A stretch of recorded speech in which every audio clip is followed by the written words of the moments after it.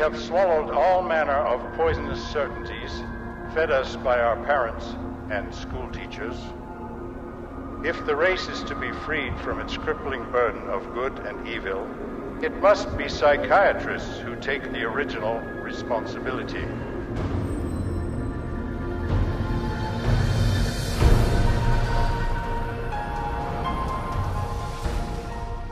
Заявление Брока Чисхолма определило характер атаки психиатров на нашу школьную систему. They actually said that the purpose was social control, not to pass on knowledge, not to give him something so that he can go into the world of work.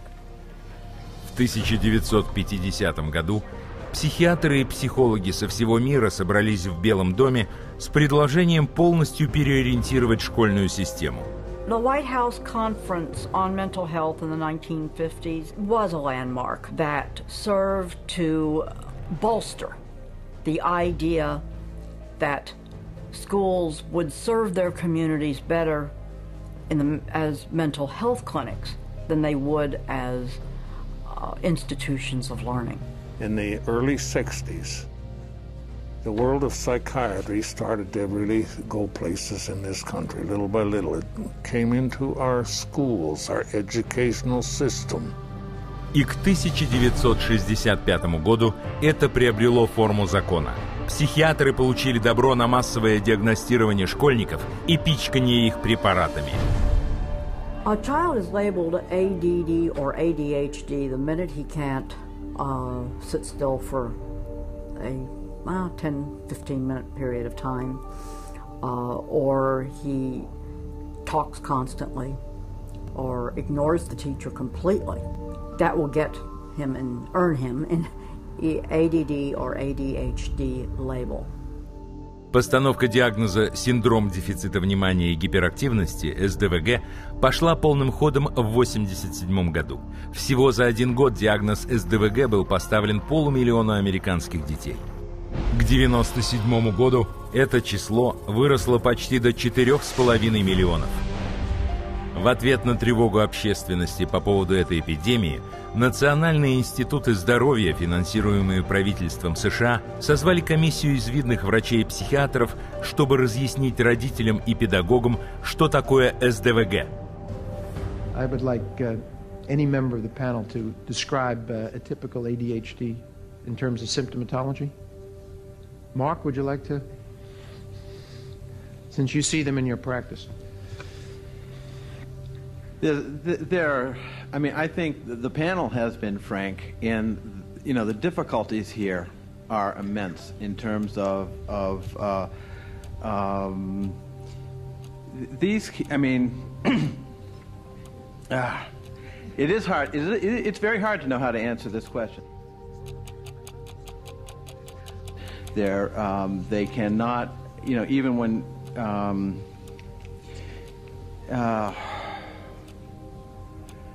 They are as if driven by a motive. There are some good clinical descriptions.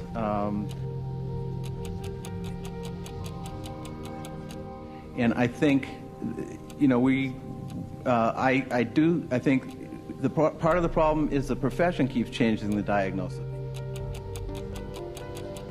At this time, we do not have a diagnostic test for ADHD. Therefore, the validity of the disorder continues to be a problem. Однако это шокирующее признание не остановило школьных психиатров. 2 года спустя число американских школьников с диагнозом СДВГ достигло отметки 6 миллионов. Сегодня 20 миллионов детей в мире имеют тот или иной психиатрический диагноз. Зачастую постановка диагноза занимает всего несколько минут. We would sit behind a two-way mirror along with the parents. We would then look at the child. We would do small manipulative activities with them to see where their deficit was. It was wrong what we were doing. We were looking at a 5-minute glimpse of this child's life and saying, okay, here you go. Here's a little pill, take it, you'll be fine.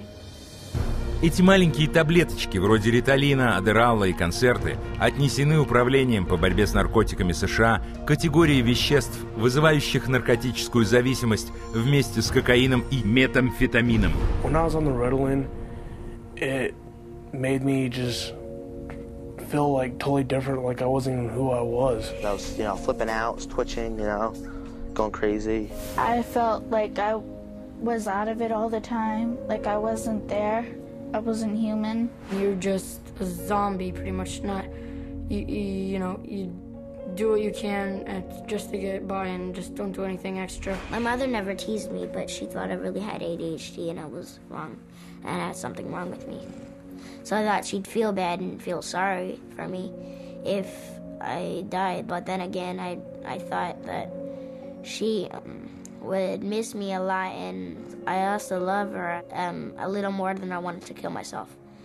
And so I stopped when I realized that. Обилие назначенных по рецепту препаратов дало детям новый источник дохода. Они продают свои таблетки школьным товарищам. It's called kitty cocaine. They take the Ritalin and they just repackage it and they sell it on campus to the kids because it's like speed. I figured if I was going to do drugs, I might as well make it worth it. And I ended up doing street drugs and then I ended up getting into it really bad. We're looking at marijuana and other things as being gateway drugs, and actually the so-called medications are a greater gateway drug. The Ritalin drugs are backfiring big time because if the child is already disruptive and he takes cocaine, he's going to be a lot more disruptive after he's taken it. It is not going to calm him down. Boom, she got on the drugs and her personality changed, her behaviors changed, they became erratic and dark and violent, and it was just a nightmare. He kept having adverse reactions, becoming very, very angry. He could not control his behavior, he couldn't control his temper. He was on 5 different psych meds, Prozac and lithium, and he was 7 years old. And he was unable to function. He would have rages and then crying and all kinds of just violent rages, grabbing knives and all of this. The list includes 15-year-old Kip Kinkle withdrawing from Prozac when he shot 22 classmates, killing 2 after murdering his mother and stepfather at his home in Springfield, Oregon. 18-year-old Jason Hoffman on Effexor and Celexa when he opened fire at his California high school, wounding 5. 15-year-old Sean Cooper on a mix of antidepressants when he shot students in Idaho. And 17-year-old Eric Harris on Luvox when he and partner Dylan Klebold killed 12 classmates and a teacher in the bloodiest school massacre yet, Columbine. За этим вообще теряется изначальная цель, ради которой дети ходят в школу – получение образования. С 70-го года Америка опустилась по академической успеваемости с 9-го места в мире на 26-е. За тот же период стремительно выросло число американских школьников с диагнозом «учебное расстройство». А продажи препаратов от СДВГ увеличились в 118 раз.